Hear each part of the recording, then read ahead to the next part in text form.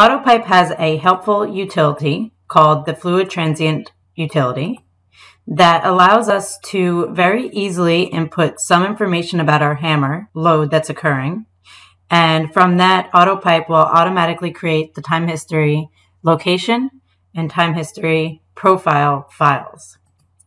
So for this model, all we input is the fluid information, the start time and rise time of the event that's occurring that's causing the hammer load. In this case, a valve is shutting quickly, and the path of the model through which this event is occurring, along with the flow rate change. Once I input this information, AutoPIPE automatically creates the time history location file for me.